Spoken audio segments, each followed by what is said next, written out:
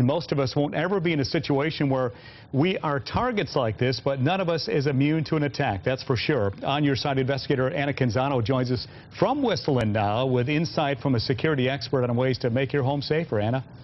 Well, Steve, it comes down to two things, really. Have you thought about what you might do given that kind of situation, and how can you reduce the risk areas around your house? Here we have lighting, and we have overhead lighting, and we have these two nice aesthetic lights, and it'd be very easy to tie this lighting into motion. Security consultant John Posey says you can make your home safer by walking around it and looking at it through the eyes of an intruder.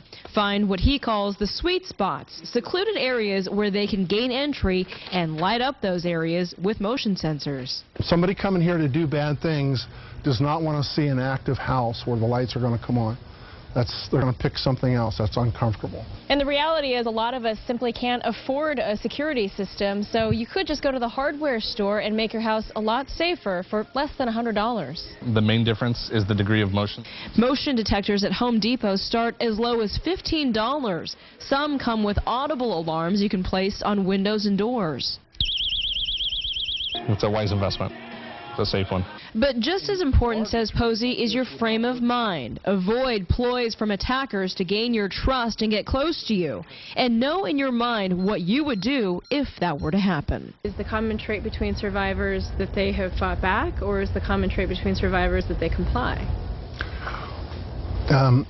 For men, the statistics going into seclusion and being bound or controlled and being in seclusion, the survival rate is low, extremely low percentage. Some women, there's a small percentage of women that have gone into that, a better percentage for women, and some have resisted from the outset and survived, and some have decided to try to negotiate or get them to identify with them personally, and that has worked. Now, if you do have a security system, and keep in mind you can get some monitored systems for under $40 a month, make sure you know how to use it. In this case, knowing how to send a silent panic alarm to police helped Gert Boyle because essentially officers interrupted the crime at her home.